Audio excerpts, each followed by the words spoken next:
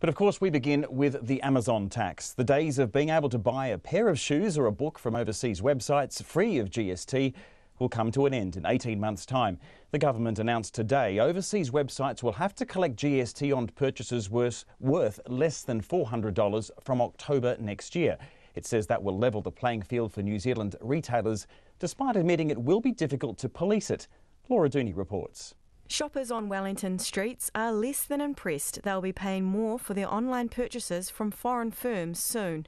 I don't think it's a good idea. I think if we had the ability to buy more of those bits and pieces physically in New Zealand, there wouldn't be any need to go overseas and order them. So I don't think it's fair that you're sort of spending extra on purchases that you're buying online. I think it will really affect people's shopping in the sense that they will probably limit what they buy online, which I'm not sure whether it's a good thing or not. I'm not very happy about it at all.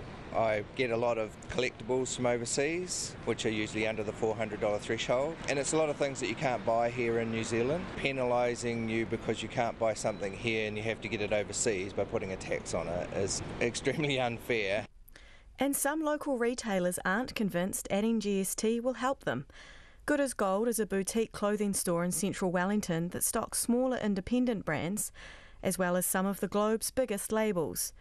Owner Reuben Bryant says today's announcement is long overdue, but under the government's proposal, offshore retailers selling less than $60,000 worth of goods to New Zealand a year won't be required to register and collect GST.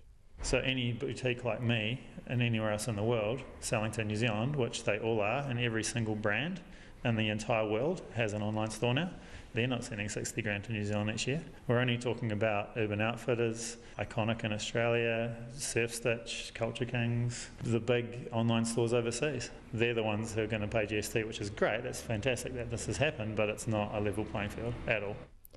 Just down the road at Unity Books, co-owner Tilly Lloyd is delighted with the news.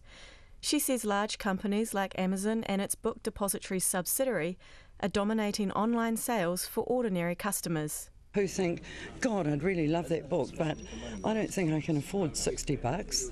I really want it for $30 from Amazon's book depository. You can do that, you just now have to pay the GST, that's all. It's only fair. Tilly Lloyd says customers who shop locally are being penalised for their support by having to pay GST when others don't. And the Revenue Minister Stuart Nash says making overseas retailers collect GST will make things fairer. At the moment, there's 26,000 retailers in this country employing about 62,000 people who have an immediate disadvantage because they have got to charge 15% GST, whereas if you buy it offshore, you don't have to pay that 15% GST. Stuart Nash says suppliers will register voluntarily to collect GST, and those that are credible retailers, about 75%, will comply. That's expected to raise about $53 million in revenue in the first year. However, Mr Nash admits it will be hard to police. If you don't comply, then in essence you're committing tax avoidance or tax evasion, but it is, it's reasonably hard to police that, but there will be penalties for it. For Checkpoint, Laura Dooney. Thanks, Laura. Stuart Nash there saying $53 million in revenue. He's saying that's not the main thing, of course, but it will raise that amount. We'll speak to PwC tax expert Jeff Nightingale a bit later on, just after 6 o'clock tonight.